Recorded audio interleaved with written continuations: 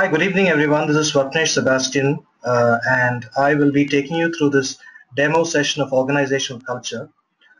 I think I'm audible to most of us here, and uh, just a self-introduction from my end. I started my career after my engineering with this company called as Nokia Priority Service, and moved into areas of sales and management. And somewhere down the line, I realized that I have a passion for management. So I chose to pursue my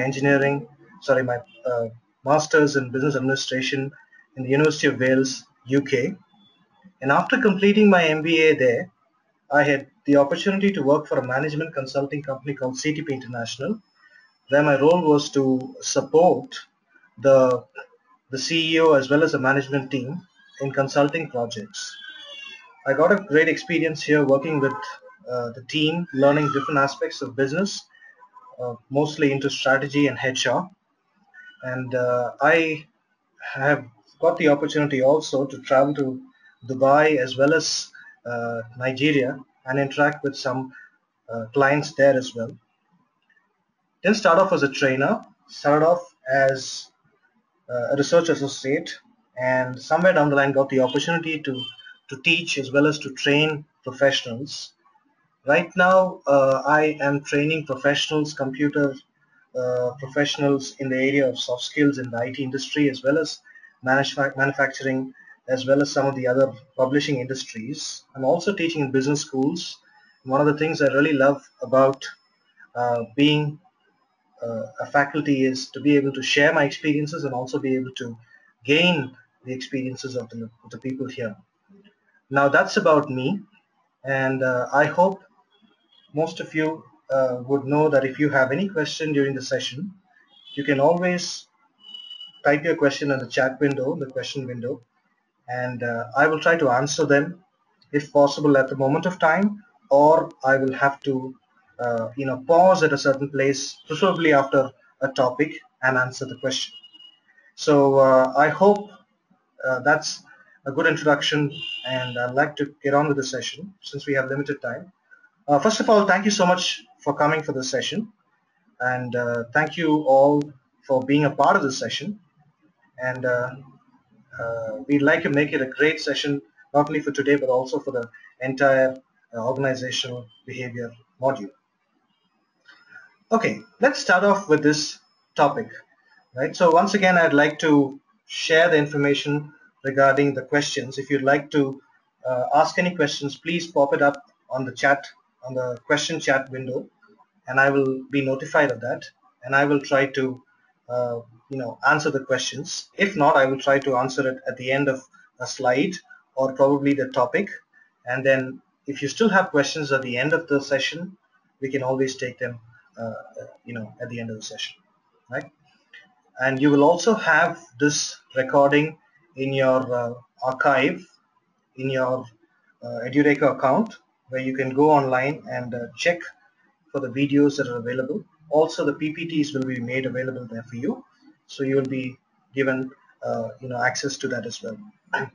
Anyway, let's get started with the topic, right? So today what we have here is organizational culture. Now, organizational behavior as such is something that is a very interesting part of life, because it is not just about an organization, but it's also about life. And I'd like to start with one famous quote given by one of the scholars from IIM. And the quote was this. He said, if he had known before the start of the MBA that business is more about psychology than it is about economics, he would have probably done a degree in psychology rather than economics, which would have helped him become a better businessman. Now, I don't completely agree with him, but I do believe that it is an excellent statement, because most businesses are run by human beings and involves human beings as well. So I think it's very important for us to understand that part of business. To really understand what organizational behavior is, it's important for us to understand human behavior and how humans interact in an environment, and how they behave as individuals, and how they behave as a part of an organization, and so on. So as far as organizational culture is concerned, we first have to understand the individual from the individual perspective. So a human being is an individual who has inherent characteristics and has individual abilities and so on. He also is a part of a family, which makes him a member of a family, for example, a husband or a father or a son or a wife or a daughter and so on. So he's also a part of a family. And third, he is a part of a greater group, which is typically the society. But if you look at society, I would say the society that most people between the age of 25 and 40 or 25 and 50 that would be the surrounding would be their workplace. And for us to understand this would be a crucial part.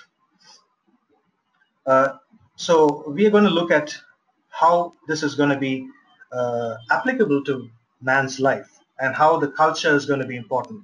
Before I go into organization culture, I would like to talk a little bit about culture as such in general.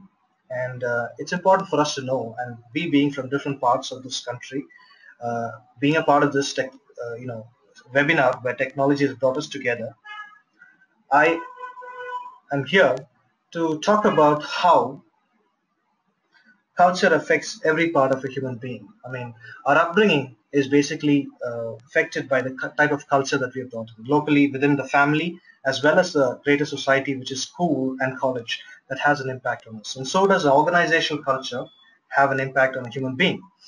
I was just traveling last week, and when I moved from one state to another, I could see the distinct difference between what we had in one state and what we have in the other state. For example, we had areas of differences like the language, the way of interaction, and also the way houses were built, the way in which people, interacted with, others within the community, the kind of approach people had towards interacting and so on. So just crossing the border from one state to another, we can see a lot of difference. And so that's what you see when a person joins an organization or moves from one organization to another. It's not something that's visible as such, but it is felt, and that is what organizational culture is about. Now, if you were moving from one school to another, that's typically where you can have a kind of difference as such. Now I have a question here from M. Karthikeyan. Let me answer this question before we go into explaining culture a little bit more. Now the question asked by Mr. M. Karthikeyan is, any measurement scales for organizational culture? It's very difficult to say, to give you a very definitive answer here, simply because organizational culture is more of a soft factor. It's not something which can be measured directly, but certain things within the culture can be measured. For example, if you have a culture of innovation and if you have a culture of leadership, if you have a culture of entrepreneurship, you could kind of relate the measurement of these factors to the particular organizational culture. I don't think there are any specific parameters as of now to quantify a culture, but there are certain things of, like development, like you have a normal culture. For example, if you're trying to evaluate one culture to another, or you're going to compare two cultures, in the society, you would look at things like, the health index and some of the other factors which indicate how well a society is moving forward. But there isn't something which can directly give you a culture. Now there is also another question from Enosh Thomas. The question is about what should be done when culture is imposed. Okay, culture is something which is an underlying factor in an organization which cannot be done away with. Now, if you're talking about somebody moving into an area where there's a new culture, to some extent culture will be imposed. I think that's a very important factor, because culture's definition itself is about the way we do things out here. So when you move to a new organization, or when you are a new joinee in an organization, culture will be imposed to a certain extent, because culture is about a shared, creating a shared value, a shared purpose. So in order to accomplish a shared purpose, it is important for us to really be able to, kind of take things forward together. So there will be culture uh, imposed on them, right? Uh, so that's so there, I have a question from Shruti Thakur, who asks me, uh, it's qualitative, don't you think? Yes, culture is qualitative. It is not quantitative. It is very much related to human behavior and human interactions. So I think it's about quality. It's about how you feel, and the culture can make you feel in a certain way. It can make you feel happy, satisfied. It can also make you feel upset, you might find it regressive as well. So I think it is a qualitative. I definitely think it is something that is qualitative, and you cannot quantify it sometimes based on just numbers and facts, and so on. I have another question which I will take before I go into the next uh, part of this presentation, which does culture improve productivity?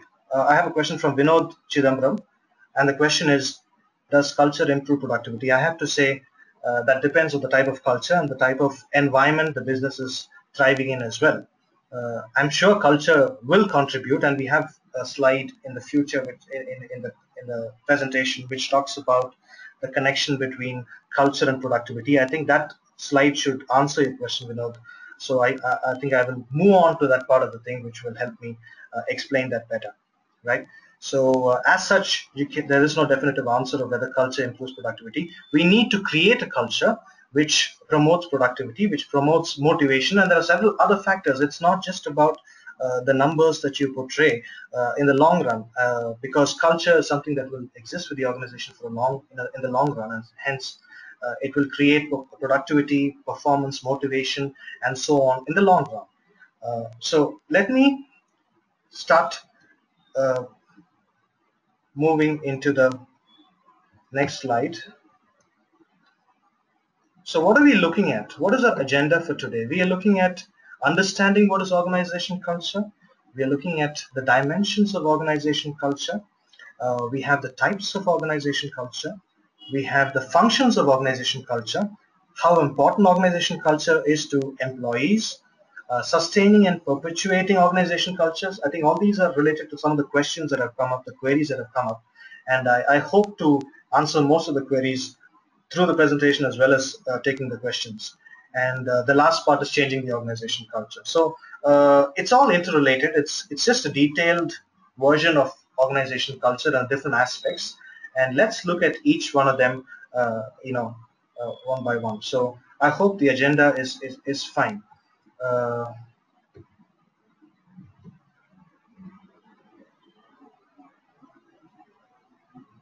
I have a question from Enosh Thomas, again, which talks about how the behavior culture disturbs the productivity and how to overcome it. Enosh, thank you for the question once again. It's a very interesting question, and I feel that it's it's a difficult question to answer, and most organizations are trying to work towards this. It is something that could affect the productivity. Sometimes it's not about getting the best out of people, it's about what is being agreed upon, and hence productivity could be affected, because a culture may be promoting a system where everybody is in the loop, rather than making it a place where each person's productivity is maximum.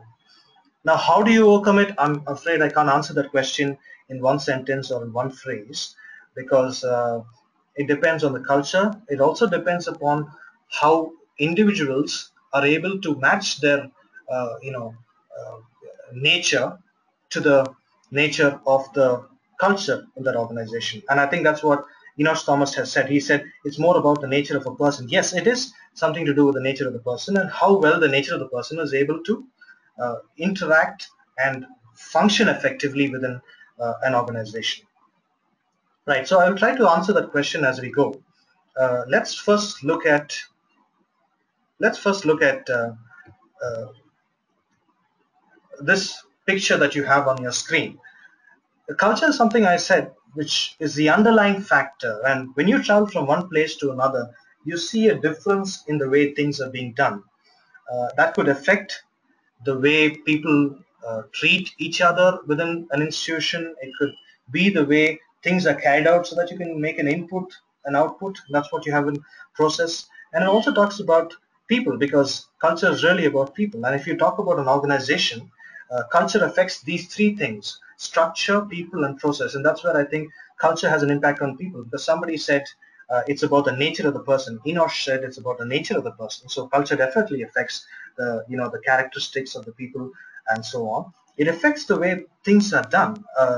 It affects the way the organization processes its input to convert it into an output which will be useful for the company to sell. Therefore, the process will definitely be affected here. And we have structure as well. The organizational structure, depending on the kind of culture. If it's a very strict, rigid culture, for example, the army, then the structure would obviously be affected in that sense. So the culture in the army is that you have a hierarchical structure, and you need a culture where people obey orders and follow orders without too much of opposition. So in that sense, the structure has really been affected by the culture. So all these factors really have culture as an important aspect, and we're just trying to explore it a little bit more. And that's why the personal aspect is also very important. So we have three aspects here. There is a culture, the people, and the process being related to the organizational culture. So let me just move on to the next slide. What is organizational culture? Like I said, uh, it's about how people feel when they move to a new organization, a new environment, and that's when you really feel the culture of organization. One of the things that is important to understand is man is a social being, and that's why it's important for us to understand that we like to live, or most of us really like to live as a part of a group, a smaller or bigger group. Very purpose of education, schooling, is for us to really go and interact with people. It's not just about scoring marks and getting educated. It's really about interacting with people. And when you interact with people, after a while, there is a shared way of doing things. There are acceptable way of doing things. There are acceptable ways of not doing things. And there are certain things. For example, when a gentleman who studied with me in school moved from the Middle East to join a school in India, there was a huge difference in the way things were being done here and things were being done there. Yes, there were some physical limitations. For example, the gentleman was asked, was finding it difficult to handle the hygiene. He was also finding it difficult to, kind of deal with the kind of, the classroom etiquette and so on. He was also finding it difficult to deal with the way the teachers dealt with the students and the students interacted with the teachers. So there was a great difference, and it took about 6 months for him to understand. And that's where I think this question of should culture be imposed? I mean, I cannot say the culture is imposed. Can we change a whole culture for the sake of one person? That would be difficult. But it could be made in such a way that the accommodation of the person could be good. Like, for example, when I joined one of the companies in India, a training company, we we had a culture there where the first day we had the new employee introduce himself, and there was a treat given to every employee within that team. Yes, it was a smaller team, so we had this person made visible to the other members of the team. Moreover, the team member was asked to stand in front of the group and also do the things that the others would ask him to do, just or ask her to do. This was to make the person comfortable with the group. So this was a part of the culture there. So it was a norm. So really it is about what goes here. In simple words, I would say the way we do things out here. And so it is usually developed over a period of time. The leader also has an important role in determining it and so on. That's what organizational culture is about. And some of the top companies that exist, if you look at the survey about the top 100 companies to work for, the most important thing is the organizational culture, the culture that you have, and that promotes people's talents, that makes people feel at home and makes people feel comfortable. That's what we need in an organization. I would uh, I'm quickly moving on to the next slide. If you have any questions, please do pop them up. I would be more than happy to take your questions there. Right. So the next topic I have, the next slide I have here is about what does it do? What does it really make us feel? I mean, if you're a part of a culture, what is it that makes you feel a oneness in terms of purpose? It also creates certain cultural products as in how we do things. It also describes or prescribes behavior in certain ways of how we behave and how we're supposed to react to a certain thing. Now, culturally, socially, we may react to certain incidents in a certain way. And Indians in general are known to be quite sentimental people, and that's something to do with our culture. Now, within an organization as well, there would be a certain way of dealing with things. There could be things that cause sudden reactions. There could be things that are dealt with in a certain way due to the way a culture is dealt with. For example, one of the things that is important to notice is how organizations deal with things like uh, downsizing, or how do they sack employees. There are certain, for example, telco for a long time, for Tata companies for a long time have known to have a culture where they retain employees. There's another publishing company which I work with, which has a culture where they tend to keep employees for a longer time. uh, and it's really about uh, the culture that has been perpetuated within that organization for a long time. So they do not raise their salaries, they do not fire employees, rather they keep them together so that even if they are low paid, they still keep or manage to keep the people together. Now, I have a statement made by Enos Thomas. Thank you again for a couple of statements. I would say nature of a person. I believe that culture should be unity in diversity. Enosh, I appreciate that culture should be unity in diversity. It should be something that is creating unity within the organization, and it should be something that most of the people within the organization should be able to accept. Yes, Enosh, I think that's correct. Monopoly, yes. Again, that depends on the type of organization. We would require some amount of monopoly in the defense. We could not let, we probably cannot love the kind of freedom that we have in some of the organizations, in organizations like the defense.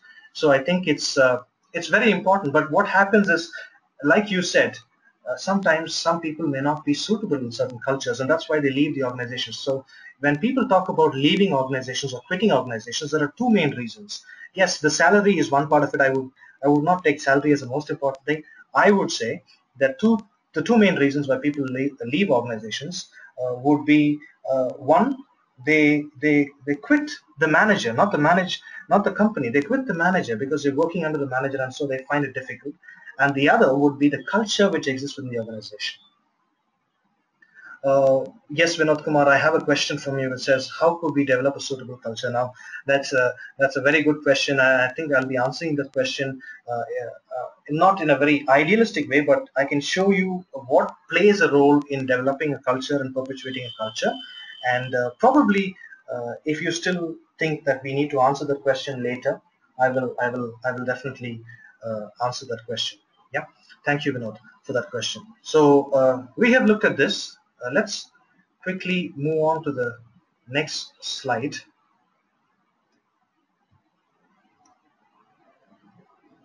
What does organizational culture really do for us, in a sense that what are the dimensions? I mean, what are the length and breadth and width of this kind of effect of culture? Where does culture really have an impact? I mean, it could really have an impact on basic things like the way we communicate and the way we celebrate a particular event. You could talk about how individuals in an organization have to behave or not to behave in certain areas, and what are the prominent factors which drive an organization. For example, certain organizations stand for things like quality, some stand for customer satisfaction, some stand for maybe high employee motivation. Some cultures even focus on how to go about creating an environment which will be suitable for the customer, or creating an environment or a culture which is tailor-made towards the economy and the market conditions. So it really sets the tone for the way people function in an organization. That's why culture is important. It's not written so much about in organization walls or charts, but it's really felt when you're within the organization. That's when you see limiting factors and also supporting factors, and that could also play an important role in creating what would I mean what I mean by a suitable culture as well.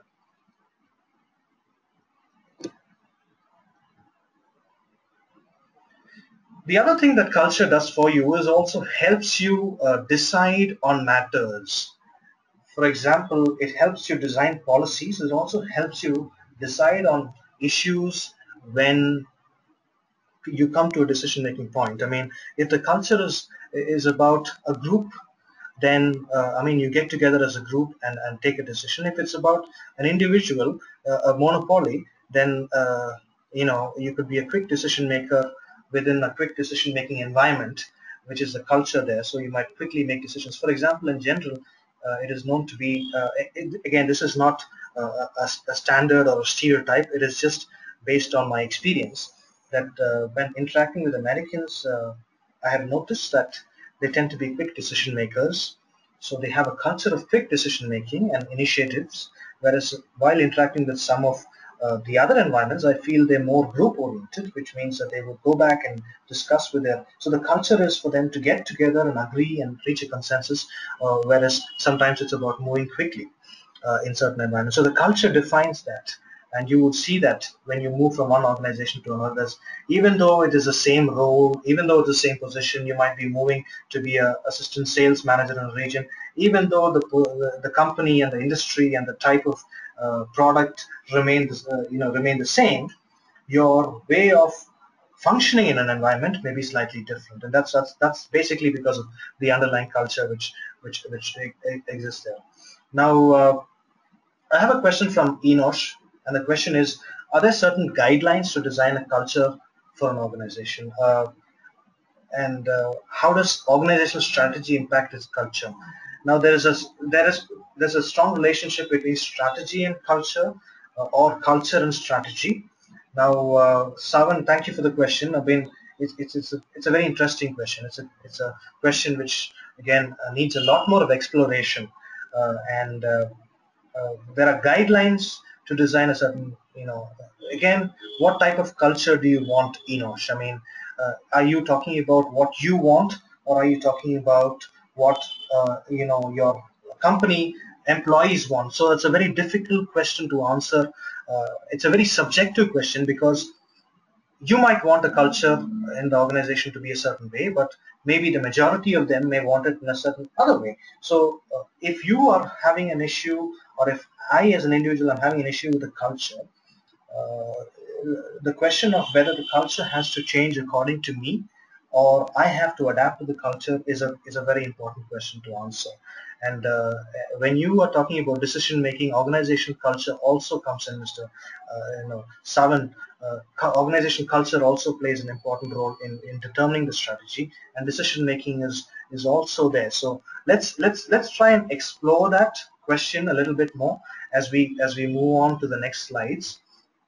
I think we are coming here. And this particular slide may help us answer some of those questions about talking about strong organization cultures. Now, how do I know a culture is strong or weak? You only know that when you are trying to change things.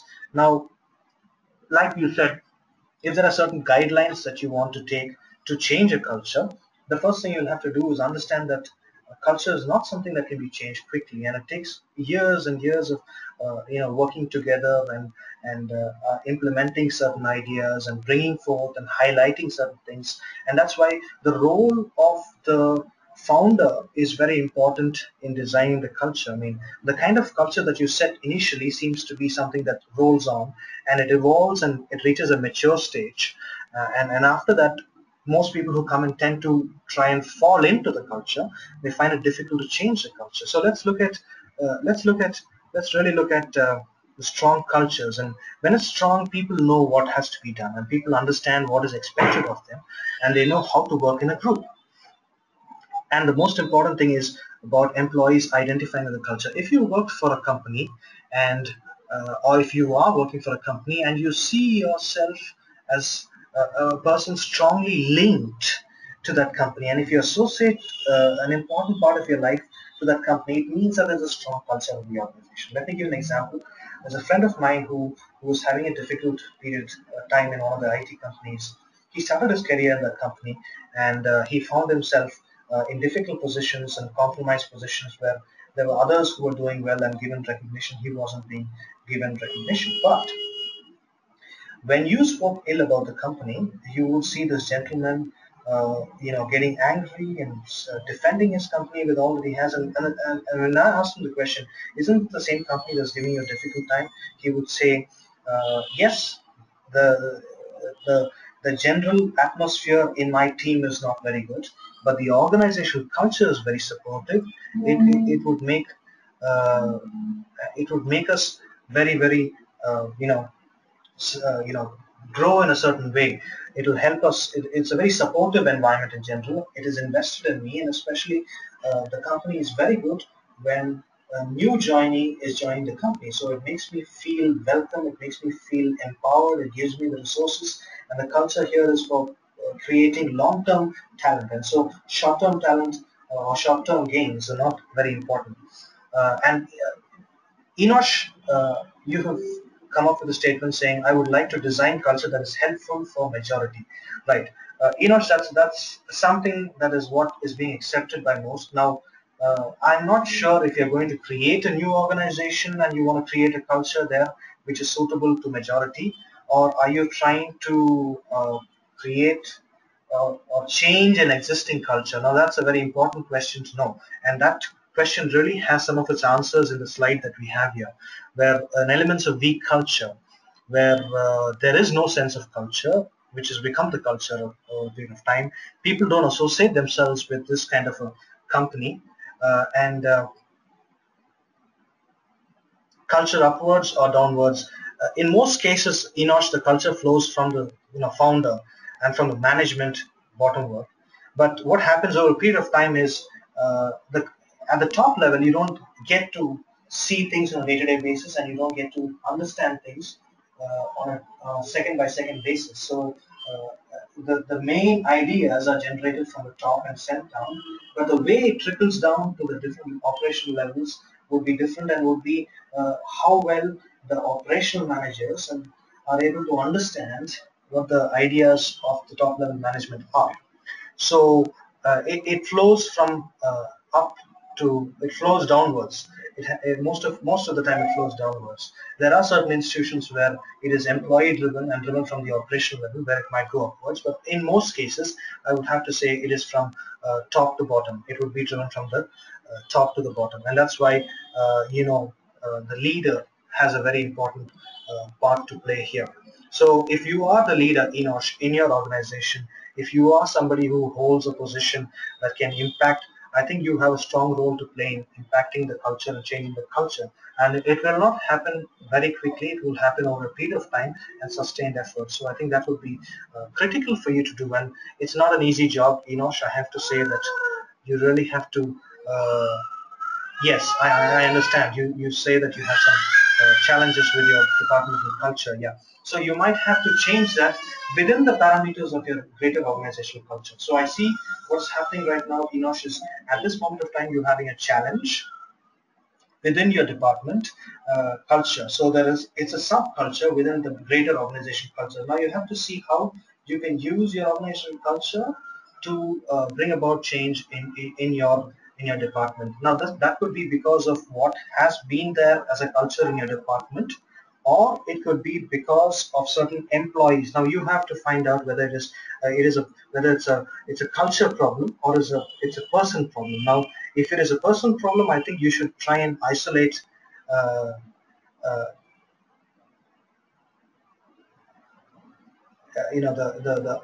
the whole issue. Or if it's a culture, if it's a person problem, you should prevent it from becoming a cultural problem. Yes, I have Anurag Gupta asking me the question, can I know who's behind the scene? I think you're asking who I am. You're asking me to identify myself. I'm Swapnish Sebastian. a BE MBA from UK. I've been a faculty for about 5 years now, working with a lot of corporate companies as a consultant as well as a trainer.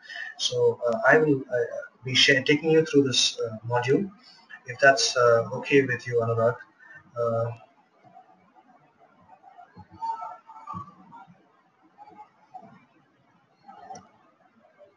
Now, how can I see a culture? What are the things that will help me see how a culture is manifested in an environment within an organization? Like how you have culture within a country or a society where you have things like you have belief systems, you have value systems, you have ways of celebration, you have ways of portraying information, you have stories which are believed within that culture. You also have certain famous or sacred places within a culture. So these are same things that exist within an organization. For example, rites and ceremonies. How do you perform a certain way? How do you express yourself in a particular function? How is a function conducted in a thing? How is a get together organized? How is it that people are made to feel as one? And these are the kind of things that you are looking at. You're also looking at the kind of beliefs that people have. Uh, do I have a question again from Enosh? Do I need to design a culture keeping organizational policies and procedures in line? I think you should, Enosh. I think it has to be in line with the organizational policies as well as the greater organization culture. That would make it a lot easier because you will have the support of your top level management. Or if you're trying to create a culture within your department which is not in line with your greater organizational culture, I think you might have some issues with the management, if not now at a later stage. But I think if you could just keep it, Enosh, yes, I will try to share some during the session. I think as we proceed, let me try and complete some of the aspects here, and I will get back to you on this, Enosh. So I have a ritual, I have myth, I have sagas, I have legends, stories that people believe and stories that have been passed on from generation to generation regarding certain things. And I think Tata is one of the institutions which can be a perfect example for studying organizational culture and the kind of employee loyalty that is being generated and how the great stories of Tata have been passed. And when you walk around some of the campuses of Tata, you see the great leaders, the great people within, your the management, for example, J.R.D. Tata and some of the others. You also see in some of the IT companies, you see stories about the founders and how things are celebrated. Um, yes, Enosh, I would try to give you some information on Tata during the course of this whole module. I can't share a lot of information within this, but I definitely can suggest that you go into the the information database on Tata and the website as well, which will give you some idea or understanding of how Tata is able to do a great job in its thing. And I'm sure that it has a lot to do with Indian history as well. If you look at Tata and if you look at Indian history, there's a lot of connection between the two, and you see that the growth of Tata has a synonymous relationship with the growth of the Indian economy as well. And you see the Tata being involved in different aspects, understands the culture, uh, you know, yes, OpenCCM TCS, just a case study. Yes, I have something that has been shared here. I will try to share something, although I don't have anything at the moment. I will try to, give you something at the end of the session or probably within a week so that you can have access to that. There's Anurag Gupta who's shared something on openccm.tcs.ignite, which can be. Yes, thanks, Enosh. Thanks, Enosh. I've got your email. So, so this is what I was talking about. The rituals, stories, symbols, and language, and all that which exists within, an organization, which is strongly shown as a culture. You also have, values, the things that drive you to maybe take certain decisions in the way you behave, certain things that you believe in your heart, which is an impact of who you are and also your upbringing, and also inspirational stories. I mean, if you go to some of the institutions, you can see certain inspiration. For example, if you look at Kevin Kerr, you will see inspirational stories of the father of Chinny Krishnan, who was the founder in the organization, which talks about how the company started off producing the shampoo in a sachet. And you go around to companies, an IT company like Cognizant, you will see people like Francisco de Sousa, who's the current CEO, who's a young CEO story being portrayed there. If you go to Tata, you would see people like J.R.D. Tata. If you go to Reliance, I'm sure you will see people's stories like the stories of Dhirubhai Ambani and how he started off in a very humble place and so on. So that would be very good for us to inspire a positive culture. Now, let me look at the types of cultures quickly. You have a bureaucratic culture, you have a clan culture, you have an entrepreneurial culture, you have a market culture. Now, just in brief, if I was to say a bureaucratic culture,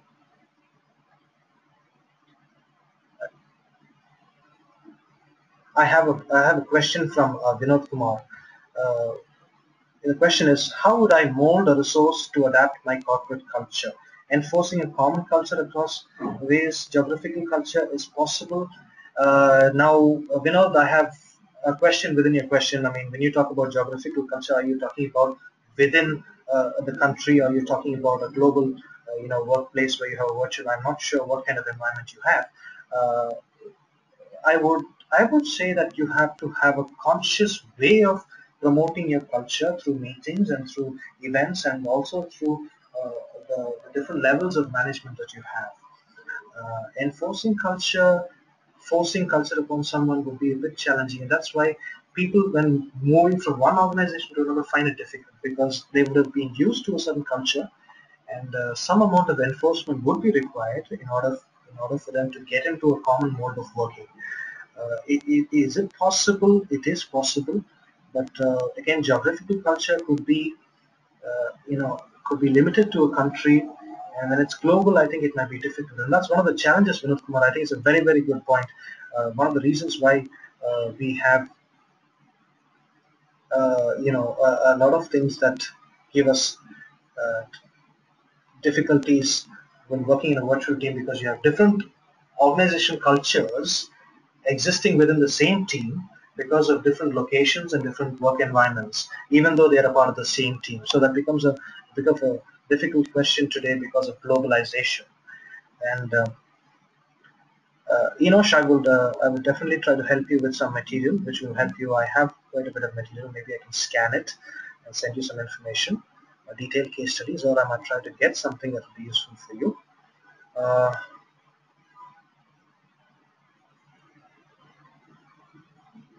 Yes, I do understand, so I think it's very important that we get there. Yes, I will try to provide some information. Yes, Anurag, you have a question of what is an entrepreneurial culture, right?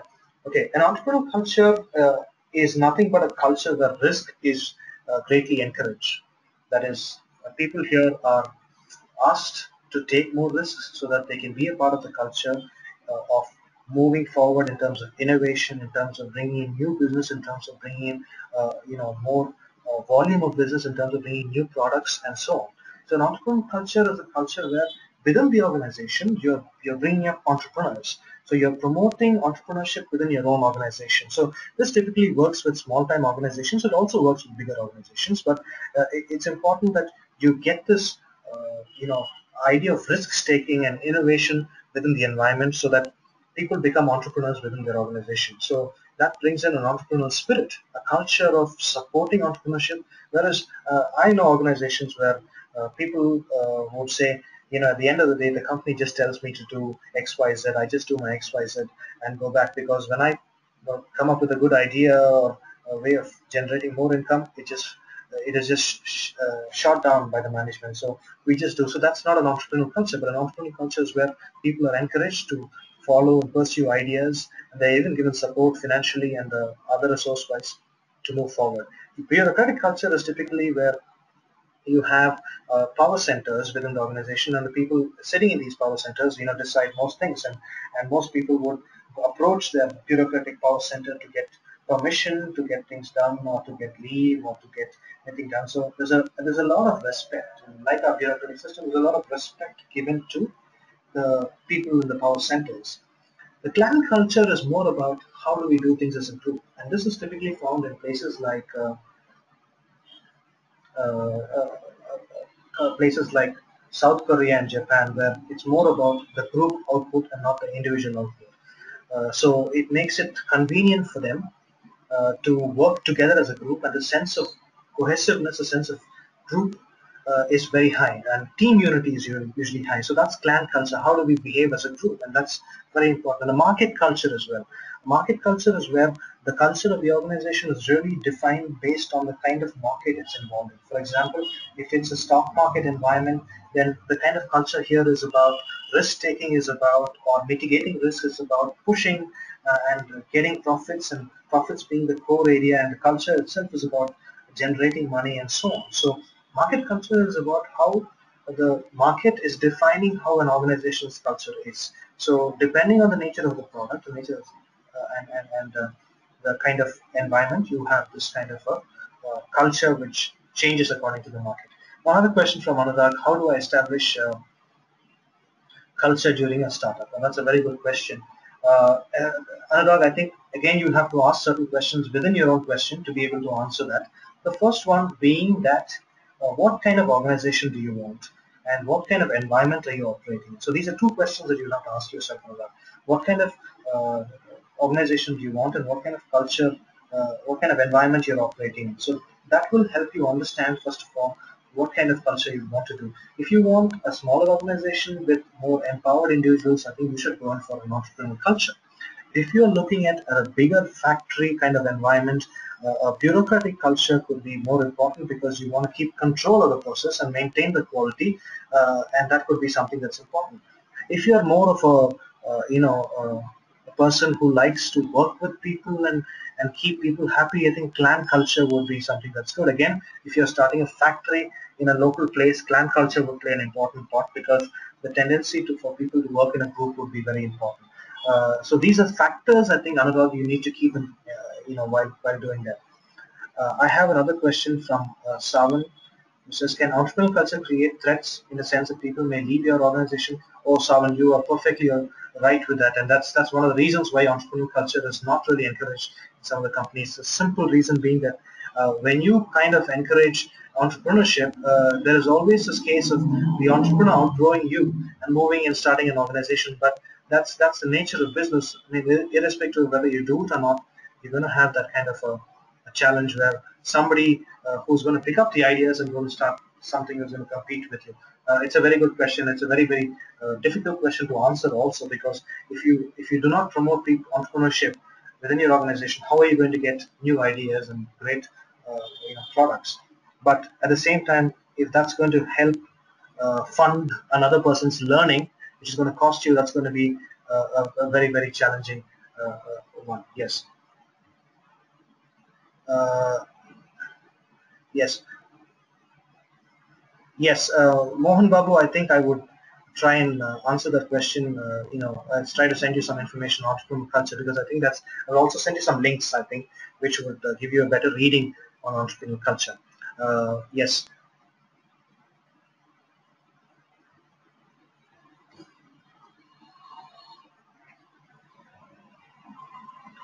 What are the functions? I mean, what does it do? I mean, we discussed that. What does it do? It creates a sense of identity. It creates a sense of, oneness among people.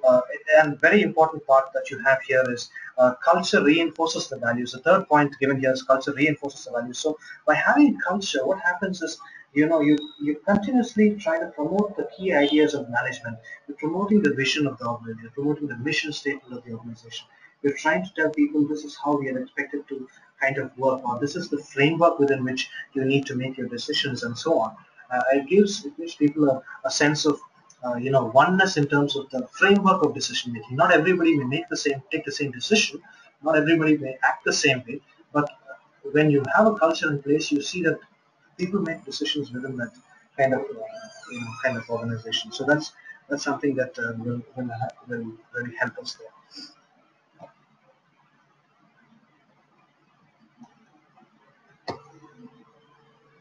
Now I have a very interesting statistic here, which I discussed briefly in the beginning. This is a statistic taken by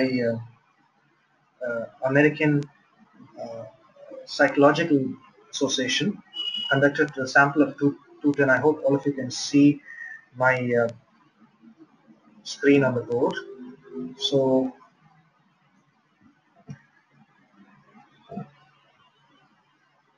just give me a second.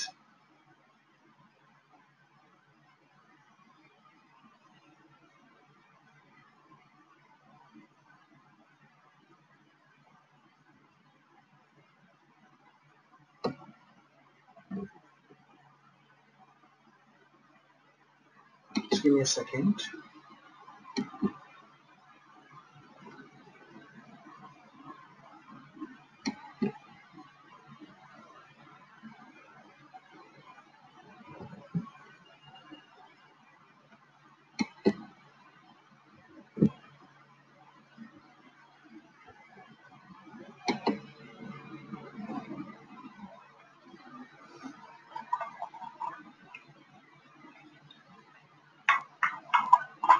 Just give me a minute, just as I'm.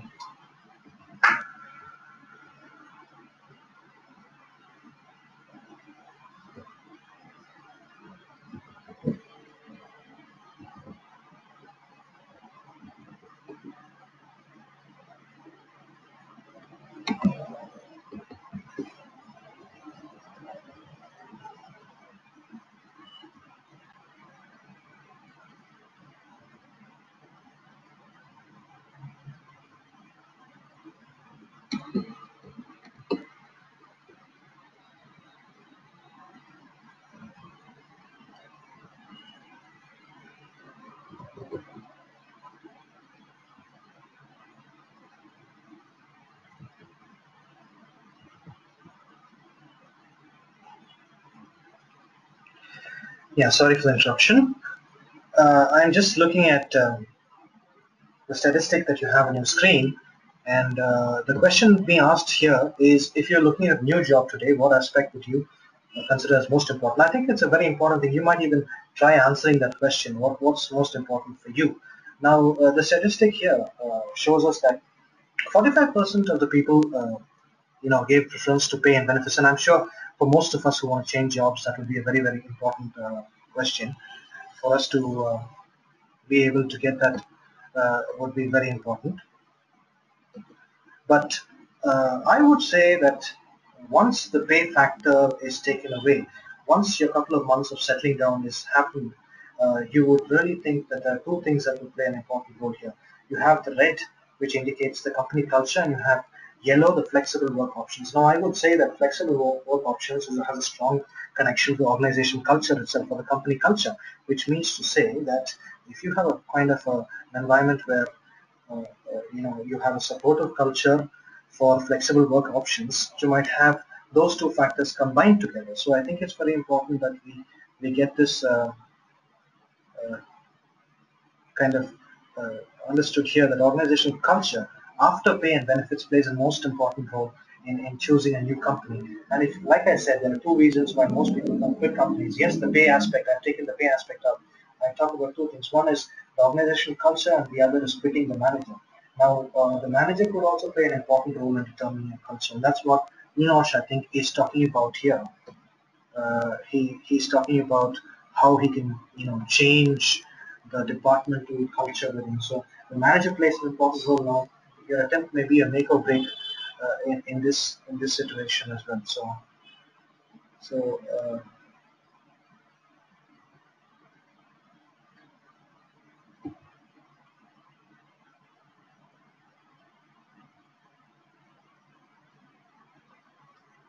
I have,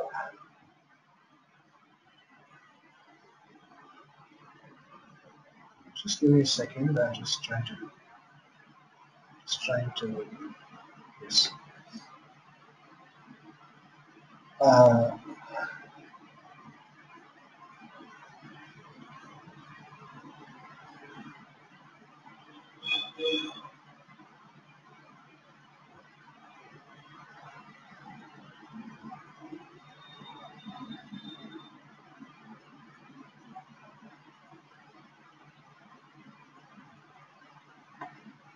Karthikeyan, I have some questions from you. Shall I? I'll take the questions once I finish with this couple of slides here, so that it'll be, you know, quite relevant to what you're doing. We have another graph here, which is about the great places to work, and this is a survey conducted by this organization to find out which are the best places to work, and they've taken some of the top companies here. Now, if you look at the graph, on the left side, you have the revenue generated in millions. You have the revenue generated in millions. The left side, the vertical axis. The horizontal axis is about the years. You have 2002 to 2010. And on the right, you have the vertical axis, which talks about the percentage of positive responses from the people who are a part of this survey.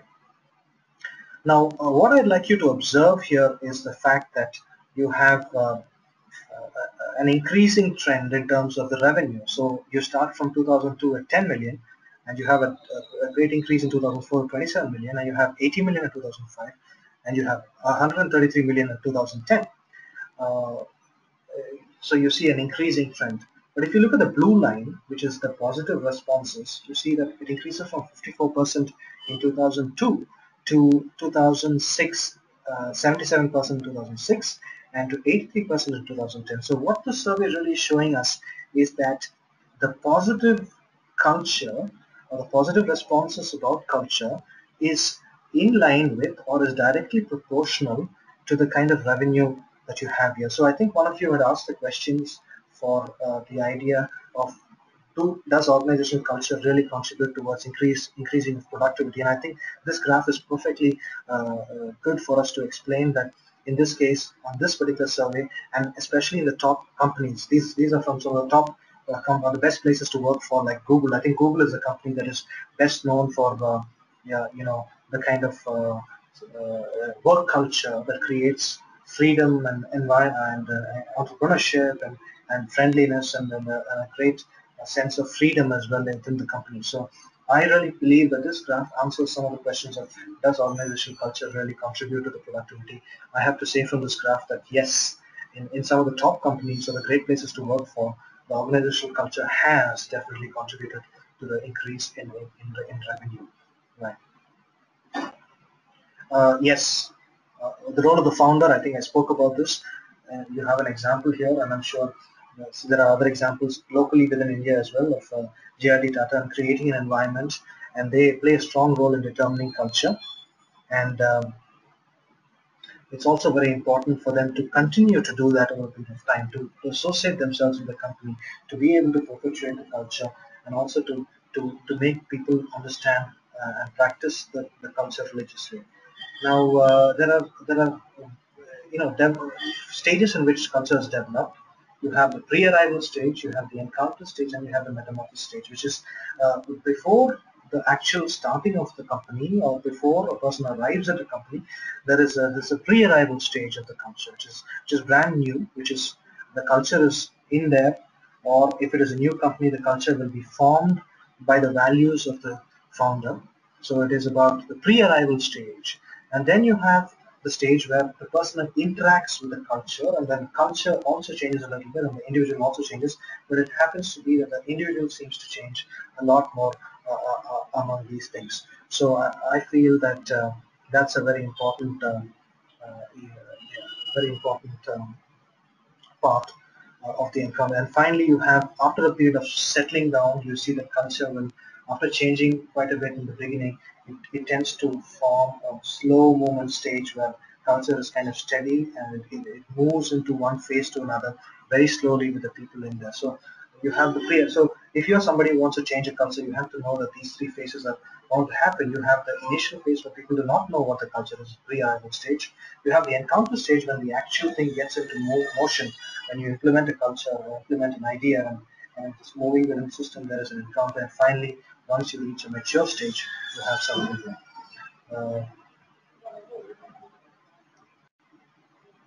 Perpetuating culture, how do you do that? The leader plays an important role. You can create events, you can have meetings, town hall meetings, where people from the different levels of the organization come together and understand and discuss stuff in a very positive way. You tend to promote ideas on the walls of the organization. You tend to get people to speak about it on a regular basis. You get people to understand what the organization is trying to convey through its culture, and also create some of the positive ways of interaction. Yes, perpetuating culture, again, you have a very uncompromising leader here. You have Steve Jobs, the picture of Steve Jobs, and being Steve Jobs was a very important part in designing some of the products for Apple, because Steve Jobs was Steve Jobs, and he was a very uncompromising, unflinching, a very purpose-driven man. In fact, it was said that he selected his own team personally, and he had his core members working in a very uh, close knit manner to get out some of the best results. And for him to come up with the ideas of uniqueness in his products, for example, the Apple products are unique and they're not very compatible with the others, because the team also was kind of exceptionally good, but they were also not very compatible with the others. So that's very much a reflection of Steve Jobs, and he promoted the culture of uniqueness and excellence within the organization. And the culture of excellence today is what's Apple's USP, I would say. And the question today is Tim Cook able to keep up to the level of Steve Jobs? It's very difficult to say that because it's a new leader. He comes in with new ideas, and he cannot be a Steve Jobs part two. Rather, he has to be Tim Cook part one. And so the culture really depends on the leader and how the leader is able to project and take the organization forward. As I said, it's only when you try to change organizational culture that you have difficulty. And I think some of the members who asked about how can we change a culture, how do I create an entrepreneurial culture, how do I, understand, how do I conduct a survey? I have Enosh who's talked about conducting a survey among employees to design a culture. It's a very difficult task to undertake, because when you're talking about culture, are you talking about the culture within the system of your department, or you're talking about the culture of the organization? So it is again, Mr. Karthikeyan has measurement scales. I would talk about things like employee motivation levels. I would talk about leadership, and I think that's where we need to move into the area of organizational climate. Now, what is the difference between organizational culture and organizational climate? Organizational culture is the underlying factor which determines how people behave in organizations. Climate is the mood of the organization and how the current performance and the culture interact to produce a certain feeling among the people. So I think what you need to find out, Enosh and some of the others who are talking about measurements, is to understand how much people believe in their own promotion of leadership within the culture, promotion of entrepreneurship within the culture, promotion of support and resources within the culture, and so on. So when you try to change the culture is when you find real challenges, because that's when you understand the strength of the culture. And when do we have some of the problems of changing culture? A dramatic crisis, a sudden change.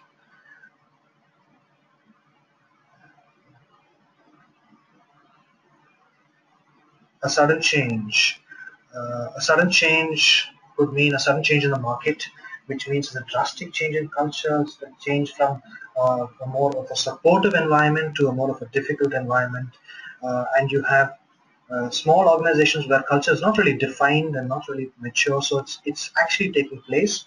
You also have a weak culture, which we discussed, and I think the mergers and acquisitions are a very good example of explaining the power of culture.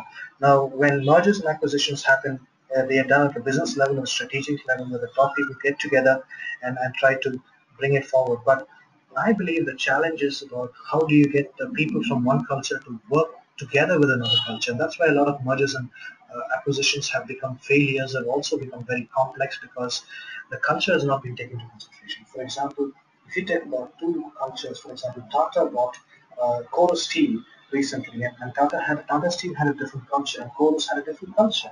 Even though business-wise it was great for them to come together and Tata pumping in funds, there was a lot of challenges in terms of work culture. The same could be said about Tata Motors and Jaguar Land Rover.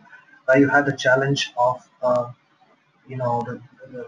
problem of Jaguar having a certain strong culture, very strong culture, of being functional for so many years, and you had Tata, which had its own way of functioning, and when they came together, there were certain things that Jaguar had definitely mentioned regarding this.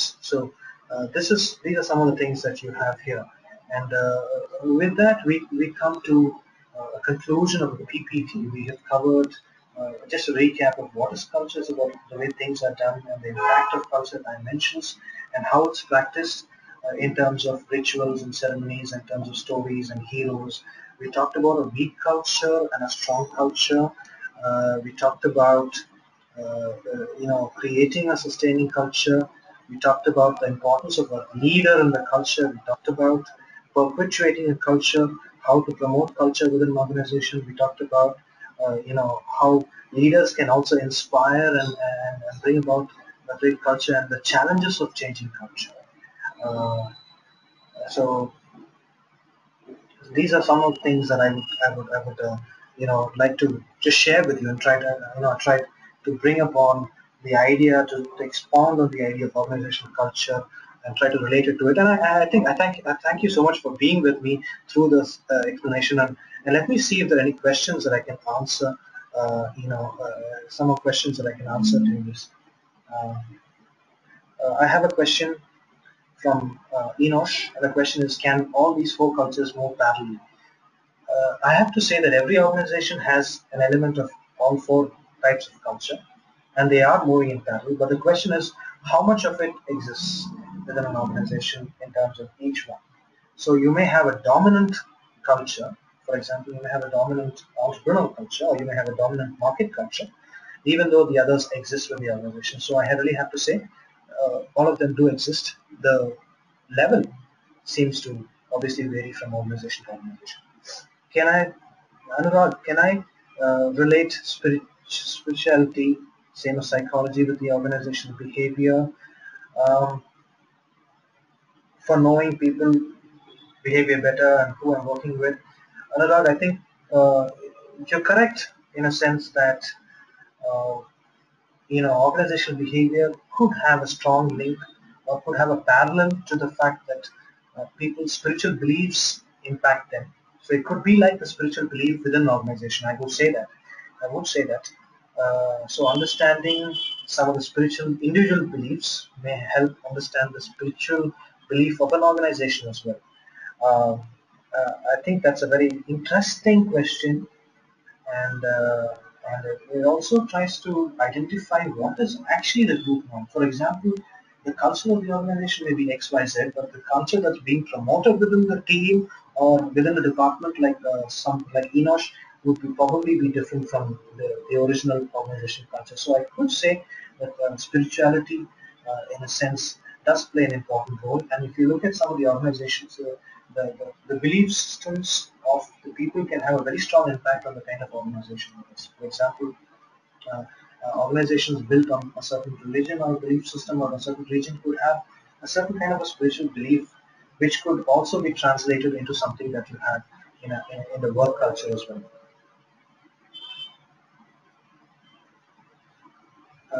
I'm just trying to scroll through and see if there are any more questions that are that we have here.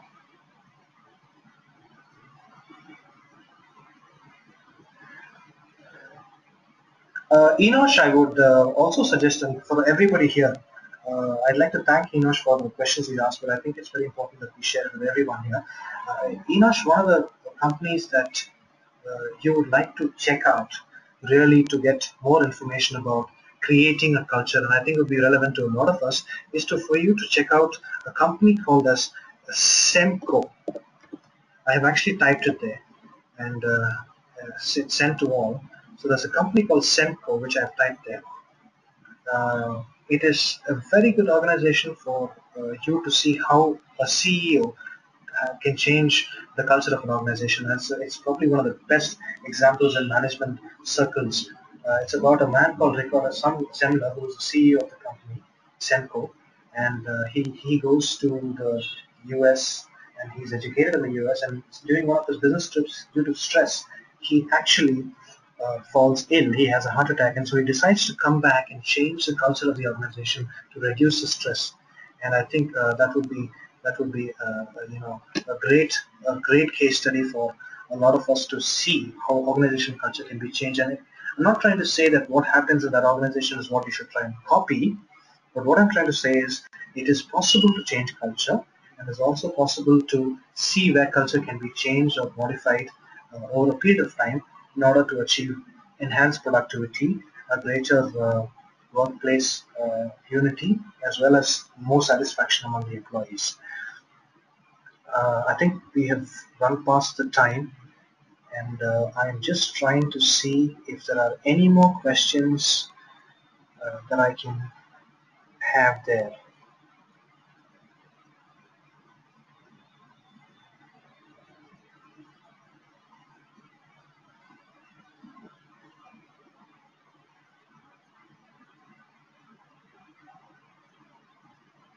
Okay, I have a question from Shruti Thakur.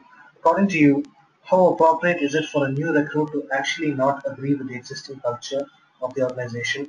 Say the new recruit has a better improvisation. Now, Shruti, I need to first again take you back to the four types of culture that we have. That is the entrepreneurial culture, the clan culture, the bureaucratic culture, and the market culture. Now, trying to answer your question, I'll have to put it in the context of each culture to answer that. The first one I'd like to say, if it's a bureaucratic culture, I'm sure you would have a lot of pressure from above for the individual to, succumb to the pressure and work according to the local culture. So that's what you might have in a bureaucratic culture. In an entrepreneurial culture, maybe that idea would be encouraged, and maybe it is discussed to see if it is really going to bring about some kind of a change. So if you have a dominant entrepreneurial culture, then that would be something that would be supported, or the risk taking is encouraged in this culture. Now, if you have a market culture, it would be put under the filter of the market needs. So in case you have some idea which is not in line with the culture, but it is in line with the market needs, you're going to have a case where that the person may have a strong case to bring about a change there. And if you have a clan culture, again, this will be like bureaucratic culture. You might have a little bit of resistance here, because here you will have some of the, you will have the problem of, is it okay with the group? So is a clan okay? Is the community of people working in an organization fine with the kind of ideas that you have? So, depending on type of the environment, you might be considered as a genius or a rebel. So if you're in an entrepreneurial environment, you might be, one of the people who's considered as a history maker, a changer, an innovator, and so on. If you are in a bureaucratic culture, you might be told as one who causes trouble or a rebel. So, Shruti, that's a very good question, but I think I have tried to answer that based on the four types of culture there. Uh, that's a very good question, and I think I'm just trying to see if there are any other questions I can quickly address before we end the session.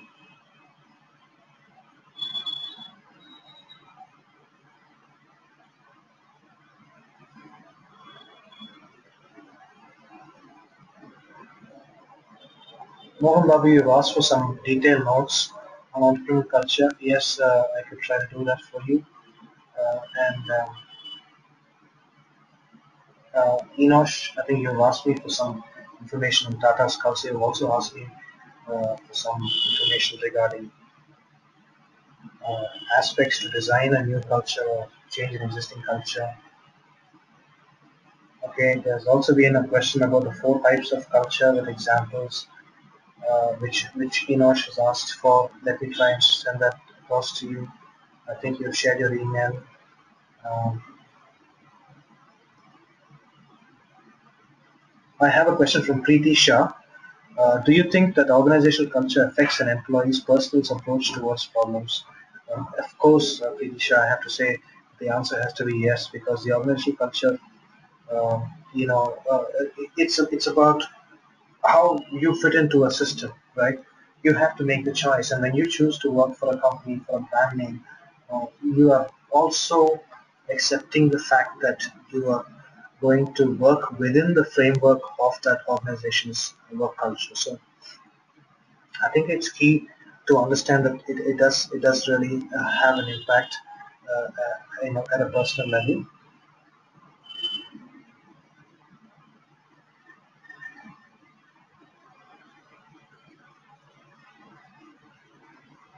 I think I've answered the question about does culture improve productivity. Yes, the type of culture will definitely have an impact.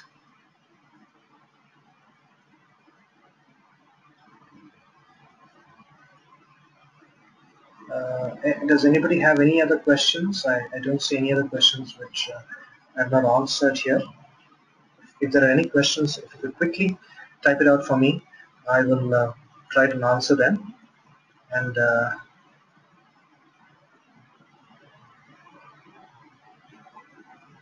Savan, I think I briefly answered the question. The question is, in order to create threats in the sense that people may leave your organization too quickly, and yeah, I think there needs to be some amount of control there.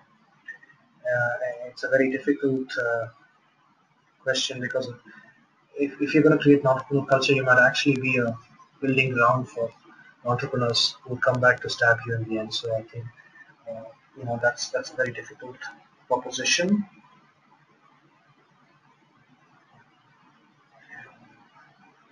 I have a question from Vinod.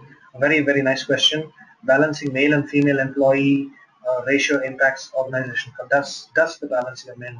Yes, I have to say that because there is a saying which says there's a book which says men are from Mars and women are from Venus. So there is a great difference in the types of thinking and the way men and women take decisions and interact with people, and their core competencies and their abilities and their weaknesses, they all differ. So a significant male or a female strength could definitely have an impact on the organizational culture. I think one of the companies I work with has a significant female employee strength, and if you look at the culture is such that the pay is not much, but there is a convenient shift pattern which creates a friendly environment for women, especially married women with kids, to come and work.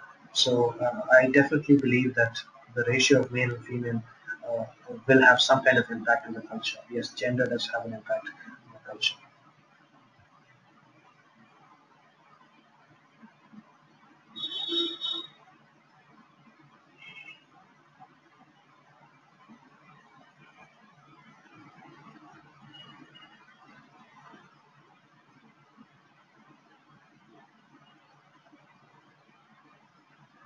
Anurag Gupta, you've asked a question. Will you get recording on your emails? I think you will get it on your Edureka account. Yes, you will have it on your Edureka account. So that's fine. So I think that's about it. Thank you so much for coming today. I think I will be closing with this. I'll try to answer most of the questions. And let me try and get some information through to some of the people who are there.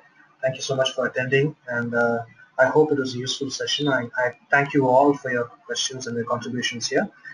And I'm going to uh,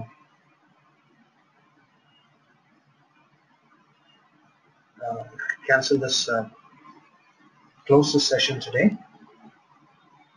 Yes, Anurag Gupta, you will get it on your you will get it on your account. If you go to the Edureka account, you will see that there's a slot there for you to look at the modules as well as the archives, which will have information and videos. Once they're recorded, they will be posted there. Yes. Okay. So thank you so much for coming. Thank you. Good evening.